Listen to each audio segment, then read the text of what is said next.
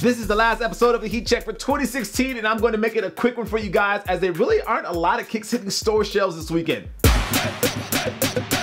This is the last episode of the Heat Check for 2016. So I'm actually gonna make this one a quick one for you guys because there aren't a lot of kicks dropping, but there is some heat that's dropping this weekend.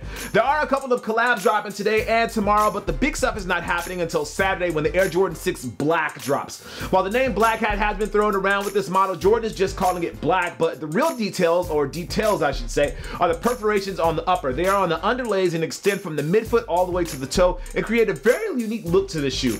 Pricing for this pair is the usual $190.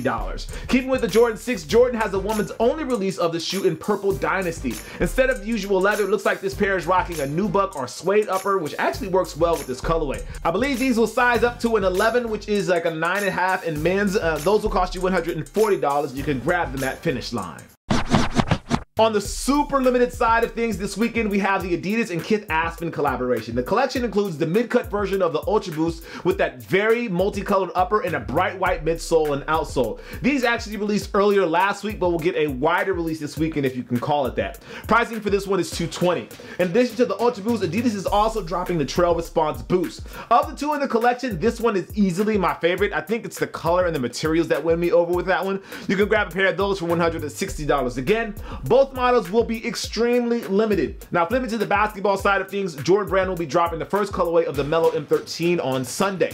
The upper is all red in this colorway and actually debuted with the rest of the Jordan Christmas kicks. Keeping performance in mind, this shoe does have that flight speed, which is like gold in my books when it comes to performance. Look for those to arrive as one of the first shoes of 2017 on Sunday for $135.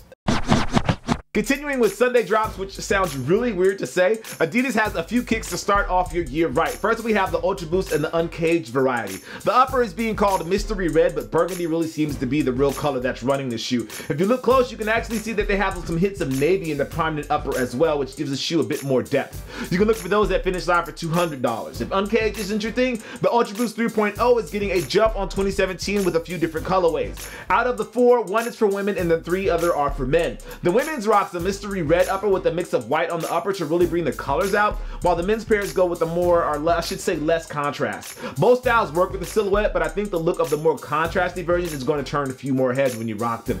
All pairs will cost you $180 when they drop on Sunday, and you can grab them all over at Finishline.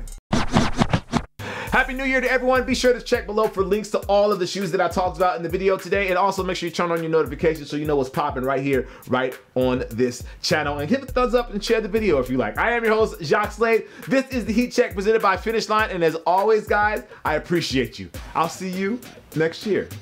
Peace.